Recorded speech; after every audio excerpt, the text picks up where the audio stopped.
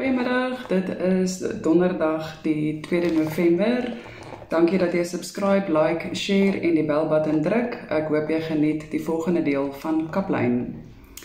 Dit is 'n intelligente lewendige dier. Versorg hom goed en geef hom baie liefde en hy sal jou deur enige geveg dra.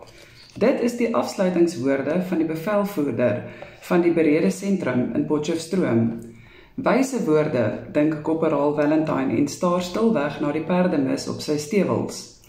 Maar al die liefde in die wêreld het nie verhoed dat die perd op sy voet mis nie.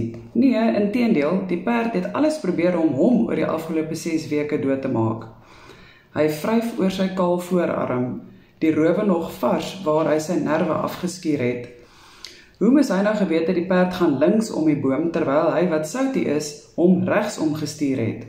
Hy het, nadat hy die grond in 'n stofwolk getref het, doodstil bly lê en versigtig gevoel of al sy liggaamsdele nog aan mekaar is. Sy vorige paar valle was in die ring, die oppervlak bedek met 'n dik laag sand. Die landings was sag in vergelyking met die volspoed grondtref van 'n paar dae gelede. En dit boonop ten aanskoue van al sy troepe. Hulle het gerol van die lag en hy moes maar noodgedwonge saamlag ten spyte van die bloed wat teen sy voorarm afdrup. Sy lyf is al vir dae seer. Dit was 'n harde val en dit terwyl sy voete nog nie eens behoorlik genees het na die nagmerrie PT-kursus by die valskermbataljon nie. Ek gaan Christo Koch 'n moviese klap gee het Ansie bloeddorstig gedreig toe sy na sy voete kyk en dit saggies met 'n sponsie en dettelwater skoonmaak. Hoe durf hy jou deur die PT-kursus laat gaan en dan agterna sy skouers optrek as jy nie kan loop nie? Soutie het in stille dankbaarheid teenoor einste Christo teruggeleun op die sagte rusplankbank in die plaashuis. Haar hande was sag en liefderyk oor sy verwoeste voete. Net daarvoor sal hy sommer môre weer gaan aanmeld vir nog 'n dosis mishandeling. Ansie het snoesig langs hom kom sit met haar kop teen sy skouer. Soutie was in die 7de hemel en die vryery wat gevolg het amper hande uitgeruk as dit nie was vir haar pa en ma wat onverwags voor die plaashuis stilgehou het nie. Ansie het haastig in die rigting van die badkamer gevlug terwyl Soutie benoud aan die voorkant van sy broek bekyk het net om seker te maak dat daar nie enige tekens van sy wellustige gedagtes wys nie. Die berede sentrum, het die oom met 'n frons gesê. Die laaste Engelsman waarvan ek gehoor het wat kon perdry, was die kakies in die boereoorlog. Wel, het hy teruggekap. Ek gaan probeer. Hy het probeer en geslaag. Hoe dit ding is, hulle gaan oorlog maak met die perde, wil hy nog sien. Maar intussen is hy een van die uitverkore groep ruiters, wat na 'n paar maande gereed sal wees om grens toe te gaan. Hy dink terug aan sy dae by Ruacana en die hare op sy voorarm. Die bietjie wat oor is, staan regop. Dit gaan wonderlik wees om te perd op patrollie te gaan. Dis die kontakslaan wat hom bekommer. Ansie was in die wolke toe sy hoor, hy het die basiese ruiterskursus geslaag. 'n dik brief het gevolg, goed geparfumeer. Gelukkig hoef hy nie meer push-ups daarvoor te doen nie. Nou is hy die een wat die troepe laat afchop. Die brief was vol beloftes.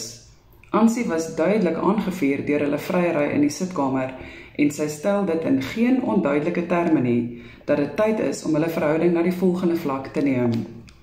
Hy moet sorg vir die kondome en 'n koue rilling het langs sy ruggraat afgegaan en sedertdien hou hy die almanak en program deeglik dop. Ansie is ver weg in George en hy sal 'n plan maak alvorens hulle na die grens vertrek. Korporaal Valentine, hoor hy kommandant Leon Wessel se stem en hy skrik behoorlik uit sy lekker gedagtes wakker. Kommandant, jy is die enigste korporaal in hierdie groep wat al op die grens was en kontak geslaan het, sê die kommandant. Wat dink jy sal gebeur as die eerste skote tussen julle klap? Chaos, sir, antwoord Soutie. Ek dink, groot shit. Die perde sal become mad, especially that crazy perd of myne. Die groep dienspligtiges skuif ongemaklik rond. Die rooi gebrande staande magkorporaal was al daar, het al koels oorklap en demp en aksie gehad en oorleef. Jy's reg, korporaal, antwoord die kommandant. Daarom juis is die opleiding oor die volgende 2 maande van soveel belang. Jy en jou perd moet bond. Julle moet vriende word, julle moet mekaar vertrou. Boonop moet hy jou genoeg vertrou om jou toe te laat om van sy rug af te skiet, en jy moet hom genoeg vertrou om te weet dat hy jou nie in die steek sal laat nie. Soutie se perd het nie 'n vorige baas gehad nie. Dit is een van die vars perde wat 2 maande gelede vanaf die stoetplaas by die Aar gekom het. Geteel uit 'n kombinasie van Suid-Afrikaanse boereperde, Arabiere en saalperde, staan die nuweling 'n volle 16 hand hoog en 'n hele hand hoër as die meeste ander perde van die sentrum. Korporaal, jy vat hierdie perd, het Samajoor Nagel se muur verklaar. Leer hom na jou hand, leer hom ken en laat hy jou ken. Die berede sentrum laat veel te wense oor. Die enigste ding waaroor Soutie spyt voel, is die gebrek aan die geriewe van die meeste ander eenhede. Die barakke lyk maar vol teen die onderoffisiersmenasie by die valskermbataljon. Die stalle lyk amper beter as ons menasie, dink Soutie weemoedig. Maar dan, hier gaan dit oor veel meer as die mense en hulle behoeftes. Hier gaan dit ook oor die perde en hulle behoeftes. Hulle moet eet, drink, rus en oefen. Vir 'n oomblik dink hy met verlange na die bike squad, wie se vervoer nie moeg raak nie en net petrol benodig. Ja nee, hier kom perde eerste. Wat maak julle? Het Samajoor Nagel gebulder, toe die perde om die hoek van die stalle galop met 2 troepe wat bloots op hulle sit. Die troepe skrik hulle agterente af. Hier was nie veronderstel om iemand te wees nie. Gedurende die eerste maand is hulle nie toegelaat om die perde te ry nie. Nee, net ure se perdeversorging. Gatvol geroskam, kos gee, rondlei en stalle skoonmaak, het 2 van die skutters besluit om hulle geluk te beproef met 'n skelm blootsryery. En hier staan die Samajoor. Wil julle man 'n bietjie perd ry? Vra Samajoor Nagel. Hulle gesigte helder op. Just like ja, asseblief Samajoor. Nou gaan al die saals en die tooms. Minute later staan die 2 voor die Samajoor, elk met 'n saal en toom, gereed vir die ryery. Saal op, beveel hy. Die 2 blootsry maatjies beweeg nader aan die perde. Waar gaan julle? Samajoor het gesê ons moet opsaal. Ja, maar nie die perde nie. Julle saal mekaar op. Hulle staar stom geskok na die Samajoor. Mekaar? Ja, kom buk hier. Die Samajoor plaas die saal op die een se rug en laat die ander opklim. Ry hom, kom perd, beweeg. Na 'n halfuur se bars stroom die sweet hulle af, maar die Samajoor het steeds geen genade nie. Nou vir die toom, plaas die stange in julle monde. Beide staar na die droë, groen en slijmerige perdespeksel aan die stange. Dis vuil, Samajoor. Wat is vuil? Die stange, Samajoor. Vuil waarvan? Die perde spoeg, Samajoor. En julle wil dit so die perde se bekke sit. Lek. Tonge word versigtig uitgesteek, die 2 nou merkbaar bleek. Sit in, sê die Samajoor onverbiddelik. Dit is mos hoe julle dit in die perde se bekke sit, sonder om dit aan die einde van elke dag te was. Wat goed is vir jou perd, is goed genoeg vir jou. Barendse het eers gekots, en toe was dit Bleeker se beurt. Die Samajoor het hulle met 'n skewe, fanatiese glimlag dopgehou. Die les is geleer. Die stange sal elke dag skoon gewas word. Die woord het vinnig versprei en van daar af was Barendse en Bleeker bekend as B&B. Ons moet sorg dat die perde genoeg kos kry, anders gaan ons gras vreet, het Ernie daardie aand kwyt geraak. Hier is perde belangriker as mense, sê Gerard Bleeker. Die opleiding verskil nie juis van enige van die infanterie-eenhede of dit wat hulle op uitsoring geleer het nie. Dit is net die gedeeltes waar die perde inkom wat verskil. Korporaal Soutie Valentine, soos hy bekend staan, sy reputasie as instrukteur groei daagliks en sy uitsonderlike kennis van teeninsurgensie-operasies maak hom spoedig een van die voorste instrukteurs. Hy leer vinnig hoe om die perde by die patrollies en kontakdrills in te werk en waar hy vashak, gee Samajoor Nagel toepaslike raad en advies. Vir hom bly dit 'n betreklik nuwe leerskool en hy probeer hard om elke moontlike aspek daarvan baas te raak. Hy bestudeer die vorige jare se verslae en kontakrapporte, maak ywerig notas van die foute as ook die tekortkominge. Arabella is deur die personeel op die stoetplaas mak gemaak en ingebreek, ruiterbewus gemaak, maar die Arabierperd het nog nie baie te leer aan die hand van sy ruiter en die fynere kunsies en nuances van sy baas. Come on, Hosie, het Soutie hom op dag 1 gepaai en dit was kommandant Wessels wat vir hom geskree het. 'n Perd verstaan nie Engels nie, net Afrikaans. Hierdie kommunikasieprobleem van perde, die dat hulle nie Engels verstaan nie, spook nou al vir weke by Soutie. Hy het dadelik in sy beste Afrikaans begin praat, maar dit lyk nie juist vir hom asof die perd dit beter verstaan nie. Inteendeel, elke keer as Soutie hier van die rug af praat, roer Arabella se ore net vorentoe en agtertoe, en los hy nou en dan 'n onvergenoegde wind tot sy baas se ontsteltenis. Dis nie nodig vir wind nie, brom Soutie en trek sy neus op vir die reuk wat hom hier van agter af oor hom walm. Bietjie draf nou, beveel Soutie en druk sy knie teen die perd se blad, wat dadelik reageer en oorgaan in 'n draf. Dit is die moeilikste gang vir Soutie, veral pas na hy geleer ry het. Die meeste van die tyd is hulle uit harmonie en stamp sy agterend pynlik op die harde McLennan saal. Hy het gou die uitdagings van draf geleer om presies op die regte oomblik te lig en te sit in die saal. Dit gaan al baie beter, dink Soutie, terwyl die asem deur die perd se neusgate jaag. Dieselfde neusgate waarin hy elke oggend sy asem uitblaas. Blaas net jou asem in sy neusgate, die perd leer jou reuk en dan sal hy jou vertrou, het Ansie se pa vir hom die raad gegee en sedertdien doen hy dit gereeld. Dit help, behalwe as hy die vorige aand rum en coke gedrink het, dan hou die perd niks daarvan nie. Galop, beveel Soutie en gee 'n bietjie teels, en kap sy hake teen die perd se lieste. Arabella gaan oor in 'n gemaklike galop, en Soutie bewonder vir 'n oomblik die perd se vermoë om Afrikaans te verstaan. Soutie galop gemaklik oor die oop opleidingsterrein. Hy ry alleen, soos elke ander een van sy peloton, elk in 'n poging om sy perd beter te leer ken en verstaan. En skielik is daar 'n lied in sy hart. Die vryheid wat hy op die perd se rug ervaar, ongekend lekker. Hy kan amper nie meer onthou wanneer laas hy te voet van punt A na punt B moes loop nie. Hy is 'n bereede soldaat.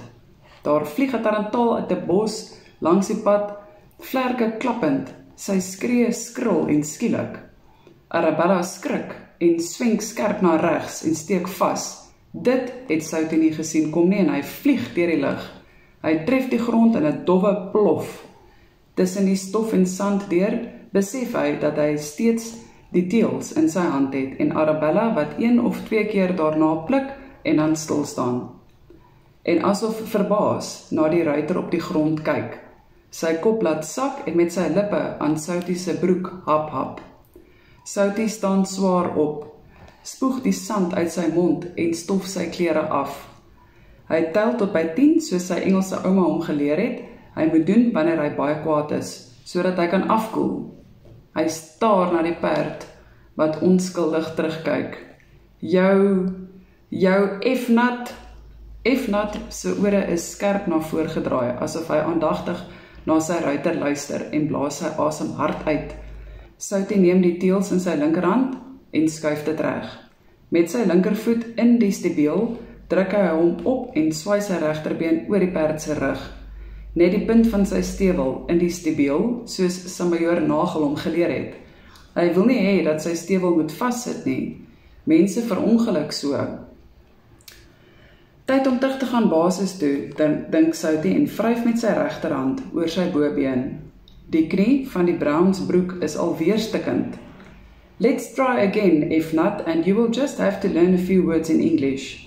Die perd draai sy ore na agter en weer na voor. Terug in die kamp lig Soutie vir Samajoor Nagel in dat die reënperd se naam verander is na F-nat en dat hy besluit het om die perd Engels te leer. Samajoor Nagel sluk swaar aan die proes en sukkel om sy gesig reguit te hou. Korporaal Valentine, sê hy dan, en laat homself 'n fyn glimlaggie toe. Die perd verstaan geen taal nie. Dit is die tekens wat jy self deurgee en sy aanvoeling vir jou liggaamshouding wat hy verstaan. Wat die kommandant hy het gesê, en dan begin hy verlees saam met die Samajoor lag, soos hy begin besef dat kommandant Wessels hom inderdaad met 'n slapriem gevang het. Sometimes ek's vlak in die kop, Samajoor. Gaan lei hom koud, sê die Samajoor lachend, en gee vir Efnat 'n ekstra porsie haver vanaand. Efnat hou niks van die skietery nie. Hy deins gevaarlik terug en staan 'n paar maal op sy agterpote terwyl Soutie aan die teels hang. Soos natuurlik ook 'n paar ander perde. Dit neem 'n dag of 3 voordat Efnat nie meer ruk van die skrik as die skoot afgaan nie. Maar Soutie weet, die uitdaging lê nog voor. Vir iemand om die skoot 10 tree weg af te trek is een ding, maar vir hom om die skoot bo op Efnat se rug af te trek, dit gaan 'n totaal ander storie wees. Sy nuwe R4 aanvalsgeweer trek soos 'n vrotvel deur die lug. Land loop eerste in die sand met Soutie self 5 tree weg, met geen teken van Efnat nie. Die perd het homself desmoers geskrik ten spyte van die waarskuwings in beide Afrikaans en Engels, net om seker te maak. Hy kry sy perd by die waterkrib. Efnat snork soos Soutie paaiend nader staan en sy hand uitsteek om die teels te neem. Mooi perd, nice horsie, paai Soutie hom. Dit voel vir hom soos weke voordat hy en Efnat mekaar uiteindelik vind. Ook met die skietery. Teen maand 2 skiet hy al in die galop verby die perd se kop. En in sy verbeelding dink hy hoeveel beter hy as John Wayne is. Hy skiet selfs al met die R4 op outomaties van 'n perd se rug af. Nee, wat? Grin ek hy op pad basis toe. Selfs Ansie gaan sy vordering beswaarlik glo. Die weke daarna werk sy peloton hard aan hulle patrollies, aanvalle en onmiddellike handelingsdrills. Soutie as 'n staande magkorporaal het operasionele ondervinding, is die voorste instrukteur en selfs die peloton bevelvoerder, 'n dienspligluitenant, luister aandagtig na sy instruksies. Come on, Bleeker, move your backside, brul Soutie en klop die troep met die wilgerlat. Sapo gaat jou vir breakfast opeet. Kontakdrills, vuur en beweging, oor en oor. Eers wanneer elkeen die drills perfek uitvoer, klim Soutie in die saal en lei die seksie in 'n skynaanval. Skote klap, ruiters vuur terug, stop, af, grond toe. Perde word blitsig gekollekteer en na die versamelpunt geneem. Buddy, beweeg. Heng, sê Soutie na afloop van nog 'n sessie. Jy is net goed genoeg om die perd to hold the horses. Maar korporaal se agterend man, die korporaal is weer bewolk vandag, kla Ernie later by Gerard. Ek kan niks reg doen nie, hy is 'n moeilike Engelsman. Ek hoor sy Goose is 'n boermeisie van die Karoo. Wel, sy gaan hom reg kry. Dan moet sy dit vinnig doen, voor hy ons doodmaak, antwoord Ernie Barense, terwyl hy aan sy sigaret suig. Ek het nog nooit so 'n bemoerde Engelse korporaal gesien nie. Hy is met niks tevrede nie. Troepe, hoor hulle die korporaal. Go feed your horses. Come on, move. Ag, tog. What did you say? Sak vir 20. Nou, jy ook, Bleeker. Soutie gleed die 2 sondaars kwaai aan en wag dat hulle wegskarrel om hulle perde te gaan versorg, voordat hy omdraai na die onderoffisiersmenasie stap. Hy halt in die deur en strek. Toestemming om aan te sluit, staf. Die kommandant soek jou in sy kantoor, antwoord stafsersant Nel en teug aan sy bier. Sommer nou, ons sal vir jou wag. Soutie stap met 'n bekommerde uitdrukking op sy gesig na die kommandant Wessels se kantoor. Wat op dese aarde kan die rede hiervoor wees? Hoop nie iemand het gesien hoe hy vir Efnat 'n klap teen die kop gee nie, of dalk het van die troepe hom verkla. Dalk staan sy volle op die verkeerde plek. Nee, dit kan nie dit wees nie. Hy staan op sy toegekende plek onder die bome. Samoeur Nagel staan gereed en marseer hom blitsig in die bevelstent in. Soutie halt en staan vier op aandag. Wat ook al hy van beskuldig word, hy sal dit moet vat soos 'n man. Korporaal Valentine, sê die kommandant en staan op. Ons berede eenheid is klein en hopelik effektiewe mag wat 'n positiewe bydrae maak tot die grensoorlog. Omstandighede is dikwels nie waaraan die lede van ander eenhede gewoond is nie. Om verskeie redes verskil ons opleidingsbasis nie te veel van die operasionele basisse nie. Dit gee mens en dier die geleentheid om mekaar beter te verstaan, ook onder operasionele omstandighede. Hier kom dit nou, dink Soutie, en voel hoe die sweetdruppels op sy voorkop uitslaan. Hy moes nooit vereffenat met die platte hand bygekom het nie, maar op daardie oomblik was hy wit warm vir die perd. Die verhouding tussen soldaat en sy perd is vir ons baie belangrik, gaan die kommandant voort, as ook die kundige aanwending van beide. Ons het jou dopgehou oor die afgelope paar maande en ek moet sê dat veral Samoeur Nagel baie beïndruk is met jou werk en die opleiding wat jy gee. Soutie sluk swaar om die droogheid uit sy keel te kry. Hy wens die kommandant wil nou by die strafgedeelte uitkom, want soos hy nou voel, wil hy nie eens weet wat hy verkeerd gedoen het nie. Samoeur Nagel is besonder beïndruk oor hoe jy as ruiter gegroei het en die kundige manier hoe jy die troepe oplei in patrollieformasies, skietkuns en die voorbeeld wat jy en perd vir die res van die troepe is. Hy kan sy ore nie glo nie. Die kommandant is besig om mooi dinge oor hom te sê, nie besig met 'n uittrapperade soos hy verwag het nie. Dit is dus vir ons lekker om jou bevordering na sersant te bevestig, sê kommandant Wessels glimlaggend. Baie geluk, sersant. Hy skud die stomme Soutie se hand en plaas die stil sersantstrepe in sy linkerhand. Verdaag, beveel hy. Dankie kommandant, stamel Soutie verbaas en salueer flink. Omkeer, beveel die RSM. Voorwaarts, mars. Sersant Valentine stap 5 minute later die 10 by 5 meter kantien tent binne onder luide applaus en gelukwense. Jou beurt, kondig stafsersant Nel aan. Ten minste 1 ronde vir almal. Ek gee dubbel, sê Soutie met 'n breë glimlag. Ek bedoel 2 rondes vir elk. Nou gaan ons bars, sê Gerard vir Ernie, toe die nuus hulle bereik. Daai sersant is hoe kan nie lekker nie.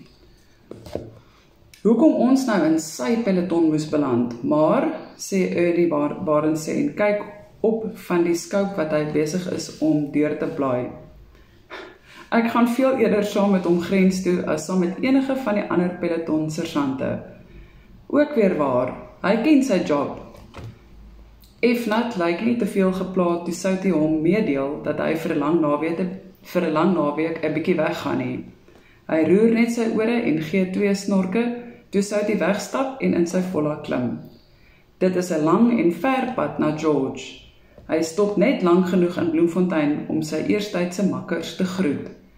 Kan jy dit oorvertel, kla Peer geskok. Soutie is sersant. Ek is in 'n heel verkeerde eenheid. George lê wyd en Soutie stop net vir brandstof. Hy oortree so hier en daar die spoedgrens van 90 km/h. Die gedagte aan Ansie en die naweek wat voorlê, maak hom haastig. Soutie lyk indrukwekkend in sy Nitria-uniform en die sersantstrepe prominent op sy arms, terwyl hy met stywe bene uitklim in die parkeerterrein van die Vroue Leer College. Ansie moes die pad dopgehou het vir die eerste teken van sy blou Volkswagen, want sy kom vinnig om die hoek en steek verbaas vas. Hy het nog nie die nuus van sy bevordering aan haar oorgedra nie en sy staar met fonkelende oë na hom. My hings, sê sy, my sersant, en dan is sy in Soutie se arms. Hulle boek in 'n rondawel by Dutton's Cove in Harold's Bay. Soutie maak vuur, maar los die braaiery vir die Karoo meisie. Die bottel champagne wat hy vroeër in Potch gekoop het, se kurk waai vroeg aand en Ansie druk gemoedelik teen hom vas. Het jy onthou, vra sy saggies en Soutie se hart ruk. Wat? Vra hy effens benoud. Die condoms man, ek het mos vir jou in die brief gesê. Lankal gekry, mompel hy. Are you certain?